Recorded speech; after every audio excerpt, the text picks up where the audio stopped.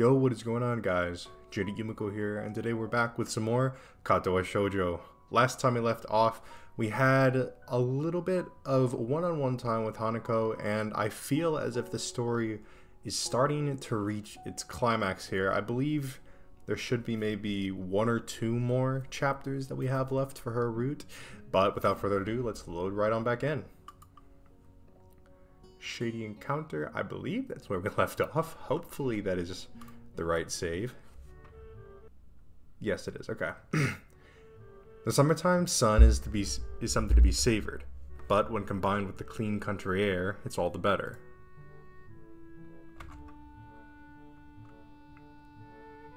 Bing bong. Okay.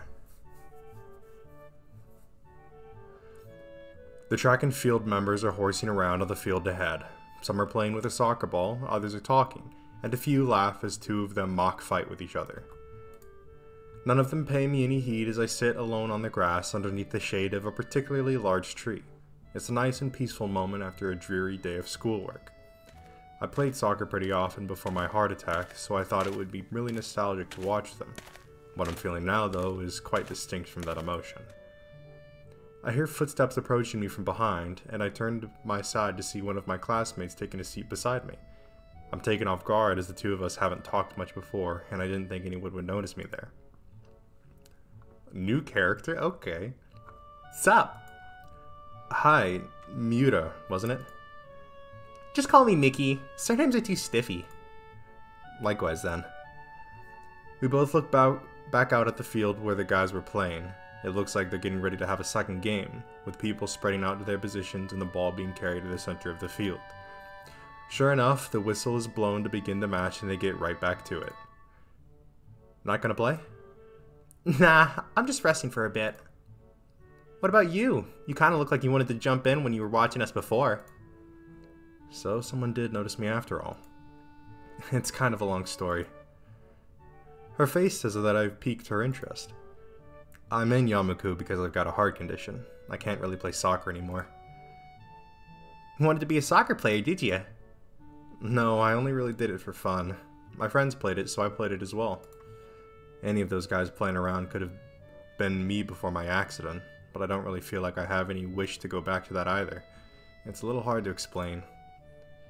I'm still decently physically built from the days when I played, even if my strength's largely left me by now, and I got on well with the other club members. When I think about it, I should feel pretty bad watching people play when I can't anymore, yet I don't. Maybe it's a good thing, a sign that I've gotten over it and that I'm ready to become a new person. Sorry, I'm kind of rambling. It's cool. I'm actually glad to hear that. It sounds like you really have your stuff together. Some of the people that come to Yamaku are pretty messed up at first. So you're a member of the track and field club then? Yep, been in it since I first arrived. Don't suppose you're friends with Emmy? Short, fast runner, no legs? I don't think there are all that many female track and field members. Emmy. Everyone knows about her, don't they? But nah, I tend to get on better with guys, so me and Emmy don't really talk much. Anyway, what about you? Well, I'm not really in any clubs. Well, real clubs anyway. You've been hanging around with Hanako and that blonde Amazon though, right? Blonde Amazon. I suppose Lily has the height to fit that description, if nothing else. I nod in response without making too fine a point of things. Then don't worry about it. As long as you've got some friends, you don't need to join a club. A loud whistling from the field attracts our attention. One of the players is on the ground, clutching his leg, and the other players stop to jog up to him, leaving Mickey grimacing. Ouch, that looks painful. That guy really has bad luck. As she continues to look out onto the field, I can't help being reminded of her own injuries. Her left arm, ending in a stump rather than a hand, has been bandaged up for the entire time I've been in Yamaku, and her injury doesn't seem that new. She turns to talk to me again and catches me looking. Both of us sit in awkward silence as she takes her bandaged arm and holds it in her lap with the other remaining hand. Sorry, I guess I'm still a bit... It's fine. Really. Her tone is light, but neither of us says anything afterwards. Every disabled student here has their own way of dealing with their problems, and some finding their condition troublesome is only natural. I'm included among them after all. The injured guy from the soccer game manages to get onto his feet with some help and ends up hobbling off the field with one arm over the shoulder of another for support. Probably just pulled a muscle if he can still manage to walk. The whistle blows again and the game continues once more with one less man on the field. Hanging out with Hanako and that blonde girl. You keep some pretty strange company. How so? It's just that Hanako's kind of... I don't know. Shy? Nah, it's not really that. It's just... she's got some issues, I think. I can't really put it in a nice way. Not that I don't think she's a nice person, though. She's perfectly nice. Just hard to deal with. It sounds like Miki, or at least some other people in the class, have tried to get closer to Hanako in the past, and that it didn't go well. I think her judgment is rather harsh, given that everyone, not just those in Yamaku, have their own issues. Then again, I haven't known Hanako for that long, so it wouldn't surprise me if there was some stuff I didn't know about. I'll just take it as it comes. She's a nice person, and I think that should be all that matters. Miki's eyes narrow a little, and her smile spreads. You really like her, don't you? Miki certainly doesn't mince words. We're going to admit it. That should be the correct response there. So yeah, let's save just in case, because you really never know with these things. All right, we're gonna continue. Return. All right, let's see here. So we're gonna admit it. To be honest, yeah, I do. I'd appreciate it if you didn't tell anyone, though. Hey, whoa, you can trust me. No problem there. To be honest, I think it's kinda cute. If you want to go for it, don't let me stop you. Thanks. She may say that, but she was just talking about Hanako having issues. Still, I want to hold myself to the words I said. Hanako's problems don't matter. I'll deal with anything that comes up because I want to help her. If there's even the smallest possibility that I can pull Hanako out of her depression and seclusion, then I should work towards that, no matter what. If she needs a prince, then I'll be that prince. That was, not gonna lie, that was a little bit corny. As I think about the possibility of a relationship, I can see Miki grinning at me while washing my face. I'm no doubt blushing, and looking away from her only makes her laugh. Miki gives off a different vibe from the other girls. Talking to her feels more like talking to her feels more like talking to a guy than a woman. Her saying she prefers male company doesn't help to dispel that notion either. Glancing at my watch shows that lunch break is ending in only a few minutes. Time to start heading back to class. Lunch break is about to end. Want to head back? Yeah, we'd better. I pick myself up off the grass and dust myself off, offering a hand to Miki to help her up as well. She takes it and easily pulls herself up, showing the muscles moving in her toned bare arms in the process. Come to think of it, why aren't you wearing the normal girl's blouse? It's too hot and constricting. The boy's uniform is better anyway. She throws her arm around a bit to emphasize her point, which has a side effect of showing off one particular part of her body that would be especially constricted by the blouse. The two of us start the walk back to the main building through the gardens, talking as we go. It sounds like you're settling in well. That's a relief. It was pretty surprising to get a transfer student at this point in the year, considering the exams are coming up. Don't remind me. Don't worry about them. Just cram it and you'll be fine. That doesn't sound like good advice. She claps my shoulders a couple of times as she grins. I don't think she takes school very seriously. You seem like a smart guy, and Muto's taking to you well already. You're like a hand in a glove. Now to work out whether that's a good thing or a bad thing. I still don't know what to make of this school. I've only been here a few weeks already, but I still feel dazed at times. You'll get used to it. Just give it some time. It's only a high school, just like any other. She makes it sound so simple, but I've never thought about it that way. To me, Yamaku symbolized a marked shift in my life. I was no longer normal. I was different, and was to be educated with other different people. And yet I'm walking back to class and talking casually with a classmate during lunch after watching some others play a soccer game. All perfectly normal. Maybe she has a point. Maybe I should just look at Hanako in the same way. Everyone has their own issues. This is hardly something unique to Yamaku. After all, it's only a high school, just like any other. As we continue to walk, I find myself smiling. Nikki and I are very different people in almost every way, but it feels good to have gotten to know another classmate a bit better. Alright, nice. Boom, baby. Now, personally, I'm more into the tan girls. You know, that's my thing. A light breeze blows the scent of early summer around my head while I wait for Lily. Small white clouds litter the sky, breaking up the monotony of the blue. Monotony. Hisao, are you there?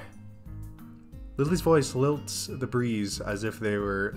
Oh, sheesh, this is some complexuary vocabulary.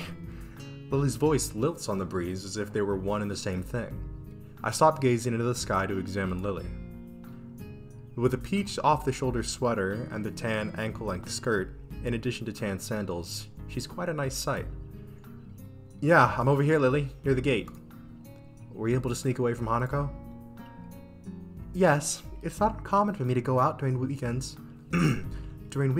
So I don't think she noticed anything suspicious. That and she has someone she sees. Lily purses her lips as if maybe she shouldn't have continued. I find it a little hard to believe. Hanako's seen someone? Really? No, it's just she sees a therapist every so often on weekends. Oh, well, that does make a lot of sense. Lily rubs her arm uncomfortably, and after one look at her troubled expression, I quickly move to change the topic away from Hanako. Huh. Yes? I was just wondering, you can get around the city on your own? Lily sighs at my consternation surrounding the topic of her blindness. I'm my own worst enemy sometimes. I can, yes. It's easier when I'm out with a friend or my sister, though. I wonder how Lily gets along with her sister. Being an only child, it's hard to imagine what having a sibling would be like, so it makes me a little envious of her. Right. Well then, the bus arrives in a few minutes, so we should probably get a move on. Indeed. It's a long wait if we miss this one.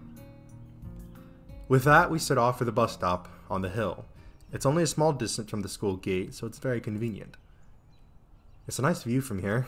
Coming from the city, I never really got to see scenery like this, let alone on a daily basis. This area is nice for me as well. It's tranquil and away from the noises and smells of the city. Lily's head perks up in a trademark gesture of hers, signifying that she's caught a sound. Oh, here comes the bus. I look down the road to see the bus trundling up the hill. Her hearing's quite a useful tool. The bus only takes a short while to reach the bus stop, forcing its way up the road, and within a few minutes, we're on our way to the city. Walking around the city, I feel distinct nostalgia. The smells, the traffic, the tall buildings everywhere.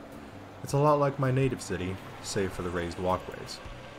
It feels a little weird, walking around a city as casually as I would in a park, but with cars rushing around underneath me. As I'm busily pondering the engineering marvel that is the raised sidewalk, I get a surprise. It takes a moment for me to realize that Lily has wrapped her arm around mine, extending her cane in front of her with her other hand. For a moment I'm startled, but I managed to keep enough of a lid on it for Lily not to notice. While it's not the first time that Lily's relied on me for guidance, she'd only held onto my sleeve cuffs before. Let me turn down.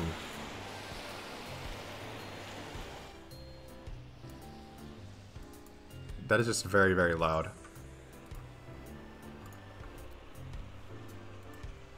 It's nostalgic. It's logical that it would be easier for her to navigate a crowded and complex area such as the city while securely linked, but I'm far from being as used to this kind of contact as Lily is. Finally, realizing the growing silence between us as Lily waits for me to get moving, I quickly kick my brain into gear. You know, it was quite a... What was that? It was quite a surprise. Like, what the hell? You know, it was quite a surprise that Hanako likes to sing. Have you ever heard her do that before? I have indeed. We've been to karaoke sessions several times, along with my sister. I can't say that I take to the activity too much, but the other two like it. Maybe Hanako doing karaoke is more fitting than I initially thought. Just her and those she knows, all alone in a little room. It would give her a rare chance to let her guard down, with nobody else there to judge her. Maybe it would be nice to bring her into town for a karaoke birthday party, if she likes doing it. I'm not sure she would deal very well with the excitement.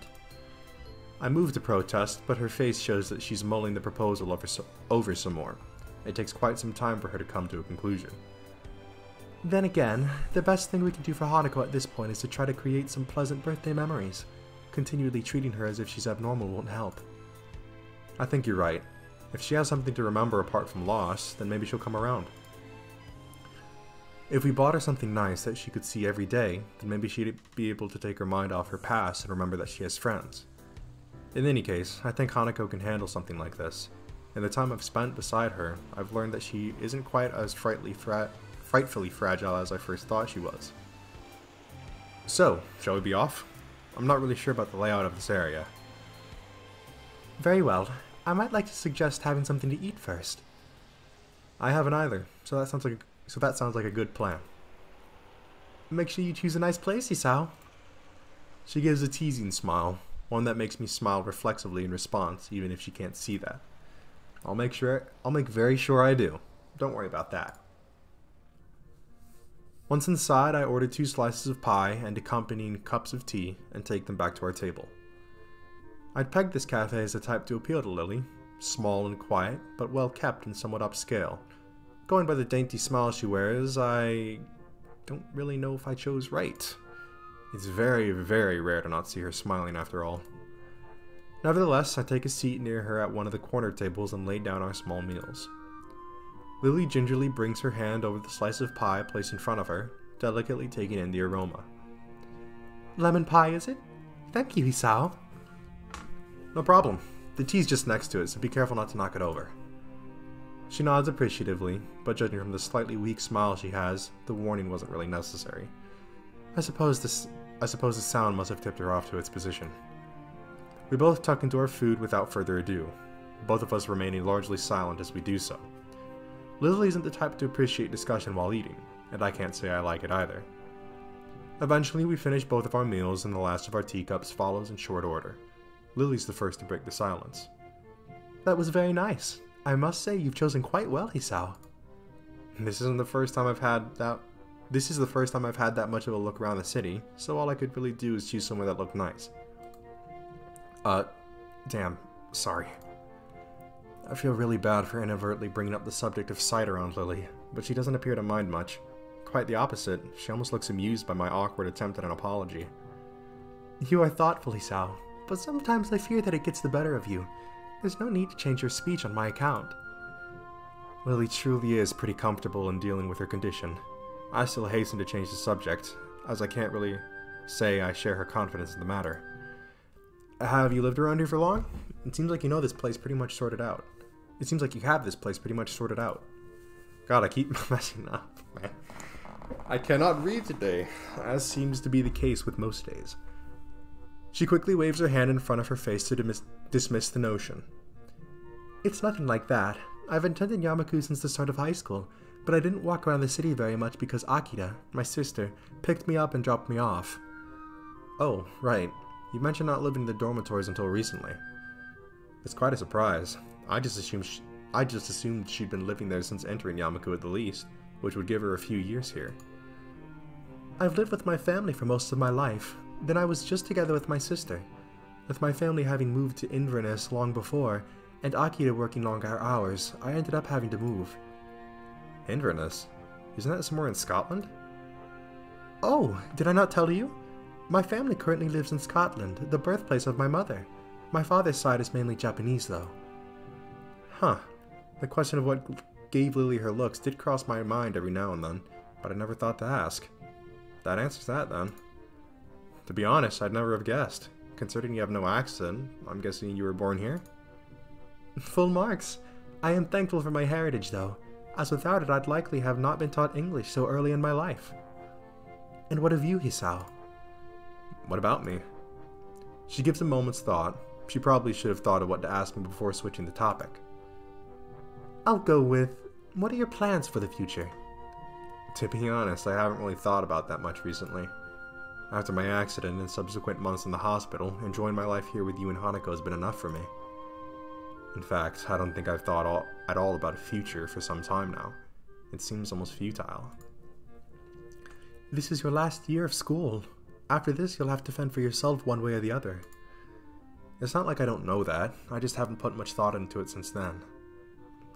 She opens her mouth to continue, but gives a small sigh instead. She seems to have realized that she really doesn't know enough about my situation to go too deeply into this. Well, we all have our own pace. I just hope you'll take any chance you see. I understand. I'll think about it. As we walk back into the city, Lily takes hold of my arm once again. So, did you get any good ideas for a present? To be honest, no. I've never really been good at picking them. As absurd as it sounds, perhaps we should just look around? Hearing Lily utter those words throws me for a moment. Right. How do we do that? That's just the reaction I was expecting. It's simple. You can go window shopping and just tell me what's around. If something interesting comes up, then we might get an idea. Right. I'm still not so sure of this, but I'll take your word for it. I think we'll manage. Hanako, my sister, and I managed to do it well enough. With Lily's simplistic and rather optimistic statement, we set off into the shopping district of the city, and I start describing everything I see to Lily. It's hard to think of Hanako going window shopping. She doesn't really feel like the type to place much stock in fashion, nor have I noticed her reading magazines or the like. In fact, all I think I've really seen her do as a hobby is read books. There's a warehouse shop just ahead. Oh, warehouse. A warehouse shop, huh? Okay. There's a housewares shop just ahead. Looks like it's mostly crockery, though. I can't think that she'd have much of a need for that. And what type of message would that send to her? Cook more food? That's not such a bad idea. Maybe. Sometimes it's best to leave things alone, Hisao. Once again, I get the feeling that Hanako's exploits in the kitchen aren't always successful. Lily must have had to help her with that sometimes. Let's see, next along is a bookshop. That seems like a good one. She's always reading. Yes, but there are a few problems with books. I'm not quite sure what she has and hasn't read. What about a gift card, then? There's nothing as impersonal as giving someone a gift card. It's like saying I don't know enough about you to work out what you'd like. I always thought of it as making sure they got what they wanted. Giving people gifts is supposed to show them the level of affection you have for them. If you can't decide on a simple gift for them, then how much could you think of them? Right, no gift cards. Lily seems overly passionate about this, but I can see her point. If you're going to do something for someone, then you should at least put some thought into it. If I want to get something for Hanako that reminds her of us every day, then what good is a gift card? In that case, what did you get Hanako last year? A porcelain doll. I thought that if she had someone to talk to, it might help her ease her pain. A doll isn't ever going to criticize her after all. So should I be looking for a doll shop? If you could be so kind to keep a lookout for one, I would be grateful. Sounds good to me, though I wish you'd mentioned it earlier. But if I did that, then you wouldn't have started thinking for yourself, would you? Once again, Lily has a point. My brain is currently analyzing every store we pass for gift options. If Lily had mentioned a doll shop to begin with, I wouldn't have thought of anything else. We wander through the city streets, but seem unable to find anything that resembles a doll shop, or anything that I could consider a fitting present. The simple act of searching is starting to clear my head. The events of last week are starting to fade away, and I'm looking forward to giving Hanako her gift. If I can find one, that is. This is hopeless. I thought we'd be able to find something in the city for sure, and I'm sure we walked down this street at least once before. That almost sounds like you're giving up, Hisao. I'm not, but it's just a lot harder than I thought. Try not to be so restricted on your thinking. Maybe we should actually go into some shops and have a look around. That might work. That might work. I've never really been any good at window shopping. Lily and I circle around the city streets once more, this time popping into stores that catch our attention. In the end, though, nothing comes up as especially appropriate. Hanako's tastes are often quite hard to pin down at the best of times, thanks to her intensely private nature, and those tastes we do know are hard to accommodate. May we take a break for a minute? I'm a bit exhausted. I agree and leave Lily to rest against the railing while I go get a couple of drinks from a nearby vending machine. After walking up to the vending machine and grabbing myself some lemonade, I find myself at a bit of a loss. Not really knowing Lily's tastes, I decide to guess and grab something that seems a little girly, but not too weird. Strawberry flavored milk. Back. I walk up to her and place the carton into her outstretched hands, making sure she has a grip on it before letting go. She feels out its contours before opening it and taking a very tentative sip. Her approving smile afterwards tells me that I made the right choice. We both rest and have a quiet drink for a few minutes. A familiar soft ringing begins to sound from Lily's side. She quickly apologizes as her hand goes into her pocket, pulling out her mobile phone. Do you mind if I take this? It's fine, don't worry. She nods to me in thanks before turning away and flipping the phone open, bringing it to the side of her face as she picks up the call. Going by the tone of Lily's voice, the person on the other end is no doubt some friend or another. I tune out of their conversation pretty quickly, as the snippets that Lily says make it sound like a little more than gossip. Without much else to do, I find myself watching Lily. She really is a pretty girl, which would hardly hurt her popularity in school. It's interesting just how much Hanako and Lily contrast each other, in both personality and appearance. For a few minutes, I just lean back and drink, watching her. Before long, Lily says her goodbyes to the person she's talking to and hangs up, placing her phone back in her pocket and leaning back against the railing as before. Sorry, just a friend from class. I take one final swig from my can before throwing it into the bin. Lily gives me her carton to throw away soon after, finishing it off relatively quickly. You seem to have a lot of good friends. A lot of friends. Oh? Lily waits for me to continue, her interest piqued. I was just thinking that you and Hanako contrast really heavily. It's hard to imagine Hanako doing a lot of the things you do, or knowing the people you know. You seem to think about Hanako quite a bit. I don't know. It's just, she's mysterious, I guess. I kind of want to know more about her, which isn't that easy. It almost sounds like you're doubting your relationship to her. I don't think it's that. I just want to do more for her, being her friend and all. I don't even really know how she sees me. This statement seems to interest Lily quite a bit. I wonder if Hanako said anything about me to Lily during their conversations. I'm about to ask what's on her mind as she picks herself up from the railing. Shall we be off then? Her voice and expression show that she's playing games with me. Lily knows damn well that she's leaving me hanging. With a sigh, I pick myself up off the railing as well and have a brief look around. We have stuff to do, so I'll just try and get back to her about this later. Tucked in between a newsstand and a convenience store is a small shop. The sign above the door reads Othello's Antiques in decorative English script. It would be easy to miss if you were walking along the street, but since we're stationary and I'm purposefully looking around, it's just noticeable. Say, Lily, that doll you got Hanako, was it new? Well, yes, but I'm not quite sure I know what you mean. I think I found our shop. It's across the road. Oh? What is it? Some kind of toy shop? It's an antique shop. I think it's probably going to be our best bet.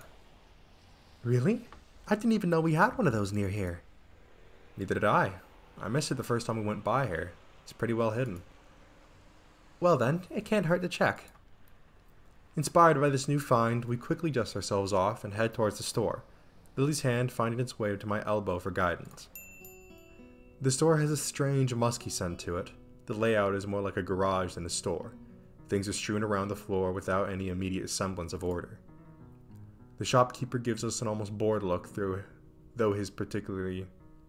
Oh, through. It says though, but it's supposed to say through his particularly small eyes.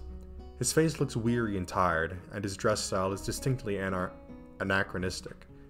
He gives us a polite nod of welcome before going back to his book. Lily holds tightly onto my arm, and I find myself having to split my efforts between making sure we don't miss a potential gift for Hanako, and making sure Lily doesn't inadvertently bump into anything. The task is quite difficult given the haphazard way the store is laid out, and the many things poking out of the shelves that are on or sitting on pieces of furniture. But eventually we safely arrive at an old desk covered in dolls and teddy bears. I think this is the right place. There's pretty much every kind of doll you can imagine here. That would make the choice much simpler. That would make the choice much simpler. Could you please pick one for me, Hisao? I had a feeling that it would come to this.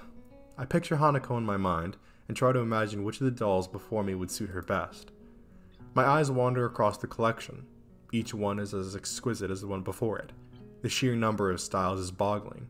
But eventually, one catches my eye. Here, what about this one? I pick up a small porcelain doll that looks to be at least somewhat affordable, dressed in a Victorian-era green dress with a little brown hat sitting atop its blonde hair. It looks a little like Lily. I gently pass it to her, who delicately feels her way around the object while wearing a slight look of concentration. It certainly feels beautiful. Do you think it would suit Hanako in your opinion? I think it would. It could look good in her room. In that case, I'll trust your judgment. Will you be getting her something as well? Or shall this be a shared gift? I'm not sure. I think I should get her something myself, but I don't think getting her another doll is such a great idea. Maybe... I let my voice trail off as I look around the shop. Resting on a writing table not far off from us is a decorative box that catches my eye. Wait here. I think I found something. My, that was fast.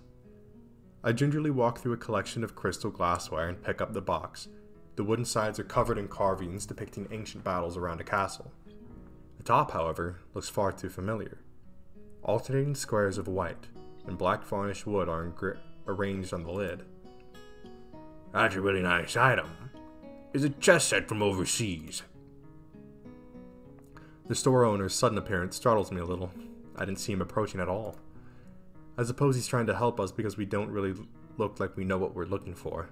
Or, on the other hand, maybe he wants to keep an eye on us because he suspects we might shoplift instead.